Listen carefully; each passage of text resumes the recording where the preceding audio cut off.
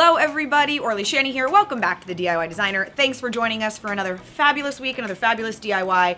Today's DIY is so simple that I actually considered not even doing it because it didn't seem like enough of a DIY.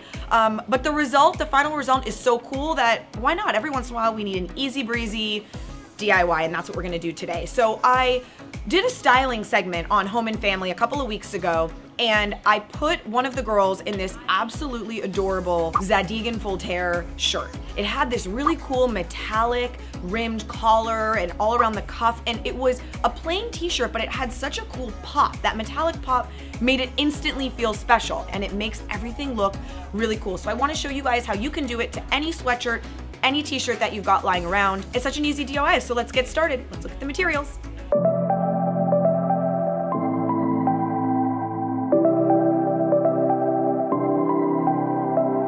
If you guys have a dress form, I'd recommend using it just because it rounds out the shoulders and it obviously fills in the sweatshirt. It's a little easier to paint than if you were to lay it flat. If you don't worry about it. You can totally lay it flat, but I have one, so I'm gonna use it. The metallic paint is super important. You wanna get something that's high quality. If you can get your hands on this stuff by Jacquard, I'd really recommend it.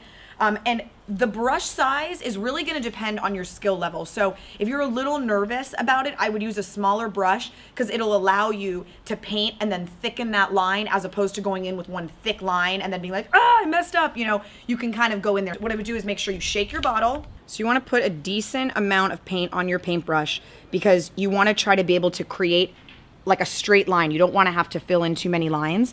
And do your best to split the difference on either side of the seam. This is why you can see it's really nice if you can be on a dress form because you've got that sort of, you can push against it. So when you get to this part, just hold your sweatshirt up and out so that you can create a straight line here. And go right to the edge. If you go over, that's totally fine. It's not supposed to be perfect.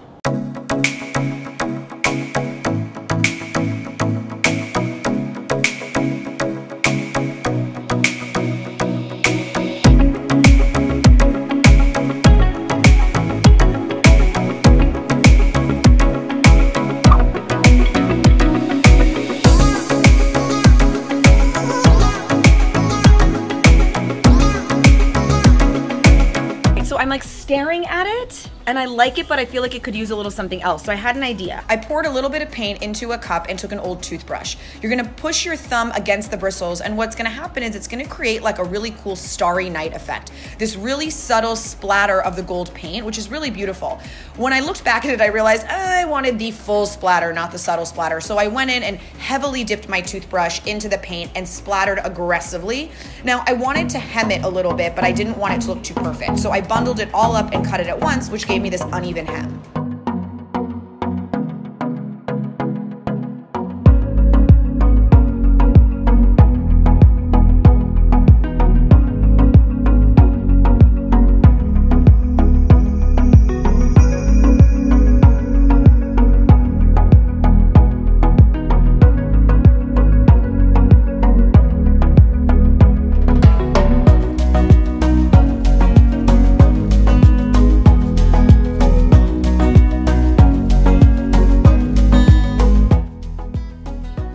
I mean, I said it was easy and I don't think I disappointed. This is such a simple DIY with such a high impact. I really hope you guys do this one. Just a little reminder, something I learned while just doing it. If you are gonna do the splatter technique that I did, make sure you lay something to protect your floor. I did it outside, I got it all over my brick. Luckily it wipes right off the brick, but if you're doing it inside, be very careful, lay something down. If you liked this DIY, hit the like button. If you're new to the channel and you like what you saw, subscribe, and share it with a friend. Thank you guys so much for tuning in, and I will see you beautiful people next week. Love you guys.